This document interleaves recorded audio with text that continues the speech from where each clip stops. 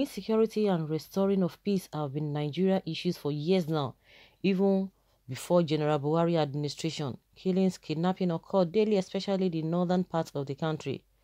But President Buhari made a promise in the year 2015 to tackle Boko Haram and other crime groups.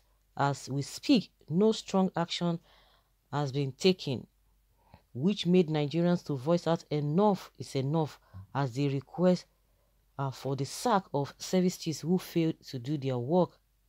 Not only the citizens are on this demand, but the Senate also asked President Buhari to sack the service chiefs who they said are bereft of new ideas to tackle insurgency. It was gathered that some Nigerians are planning a coup, which made Reno Omokri to react. He said Buhari won't fire service chiefs because he hired them to provide regime security. Thus, planning a coup should take place.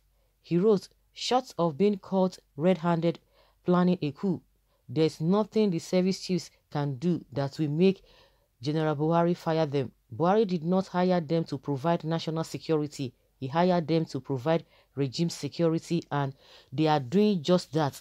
Hashtag Zambamari massacre. Can you imagine? Well, nothing we are not going to be hearing. Well, to be specific, Buhari hired them to provide Fulanis aimed support when needed. The security services are Fulanis to protect Fulani interests nationwide. They also function as occupying forces in the south to suppress any threat to Fulani domination. The coup that did not happen when Boko Haram killed Nigeria soldiers and the burial was done secretly. Is it now that it will happen? The army chief is just trying to distract his failure. There is a cover-up at Aso Rock that our service chiefs are aware of. Is keeping them to maintain his cover. Once they are sacked, there will be an opera at the villa. Well, there's wisdom in this statement of yours, Mr. Reno Omokri. I knew something is fishy. Fishy is really going on. They are called Fulani crazy security chiefs. It is so sad that this reason why they are still being kept is just to protect the regime, not because they want to protect the so-called country. Of course, Buratai came out and began to tell us, it was warning the generals that some politicians are approaching them to do this and that. And a lot of people have come out to say that there is nothing of such. That he's just trying to distract Nigerians. He's just trying to put up all of those things so that Nigerians will begin to look at the other side of the, to be looking at the other way. But Nigerians are wiser now. The most important thing, of course, even if they change the service chiefs, definitely they are still going to put some people. They are not going to bring outsiders. They are still going to bring people within the people that Buhari is used to, because he said he always loves to work with those he's familiar with. But at the end of the day, those he said he is familiar with, they are not even doing. They are not performing the way they ought to. They are not performing. So for well. I think at this juncture, Nigerians will still be looking onto God, because Nigerians have spoken, they've talked, and somebody who is supposed to be patriotic, who is supposed to be the leader, is not doing what is expected of him, and he's so adamant. But there's something really wrong in that Aso Rock. Something is really, really wrong. To the extent that the president cannot even speak to the people. He cannot even grant interview. Who does that?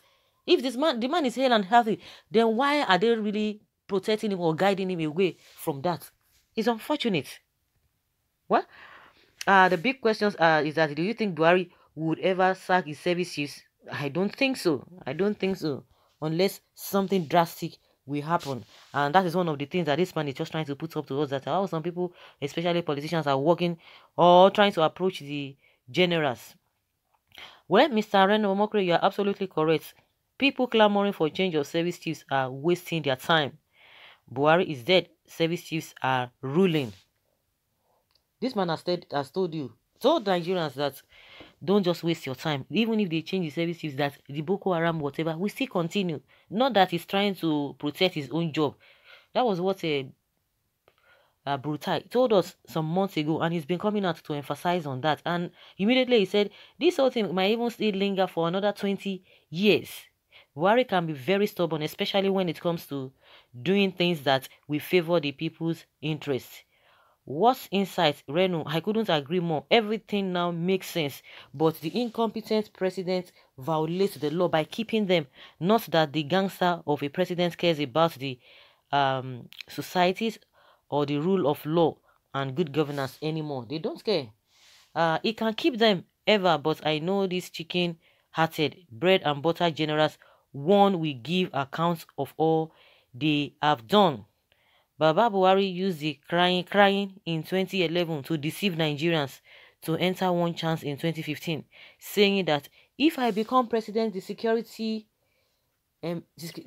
employment, health, good roads, light power, education, and so on will be better, but nothing for Nigeria. APC is not a good party to be followed, and now they are even rejoicing this by-election that took place yesterday. That in all the 4 states, APC won, and they are celebrating that victory. Give them the power. What are they doing with it? That is exactly what we are seeing. And a lot of people are really like seriously, that people still went to go and vote for them. But unfortunately, even if you are going to vote for other parties, because they are interwoven. Even if you are going to vote for PDP, what is the assurance that these people are ready to do better? Because they almost have the same template. The foundation of this country is faulty, and they are all riding on it. Which politicians are you talking about? Is it the same PDP that you vote for? They will still go back again to APC, or the APC that will still go back to PDP? What are we talking about? Likes of Atiku, Saraki, Dino Milaye, they've changed the rapper, they've changed the party as if you are changing rapper. So what are we talking about? Do they have a integrity? Do they have a ideology in the first place? You see the way all of them are amassing wealth here and there. Do they have anything different?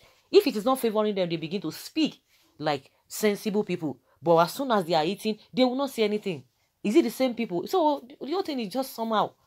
Even when some people form another party now, at the end of the day, the same, they will follow the same line. They will toe the same line.